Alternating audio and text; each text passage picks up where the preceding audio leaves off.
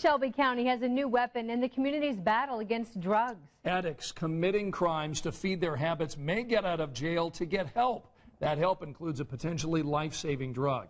Rich Van Wyk has the story tonight from Shelbyville. The program is built on a simple premise that drugs equal crime. With fewer drug addicts, many here in Shelby County believe there will be fewer thefts, fewer break-ins, fewer overdoses, and fewer deaths. 90% of our crimes overall are tied to drugs. Instead of the courts sending low-level criminals to jail, the Shelby County prosecutor wants them to get help. These are hopefully people we catch early in their addiction and help get them straightened up.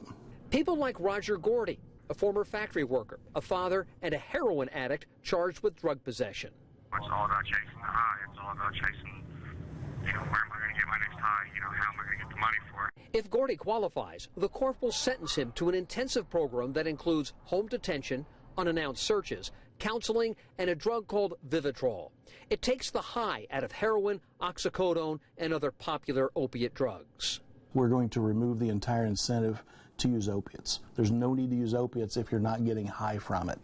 Gordy says he's tried and failed numerous times to quit drugs on his own. Vivitrol, he believes, could be nothing less than a lifesaver. It sounds like you just want your life back.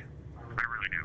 I really do. I'm 32 years old, and I have 3 kids, and they don't deserve this from me. They deserve to have the best that I can offer them. And with me being an addict the way that I am, it's not going to work. The program is starting small, just 5 offenders. It may grow only to 20 or so people being involved. Many, though, believe that despite the small numbers, this program can have a big impact on people's lives. Ann?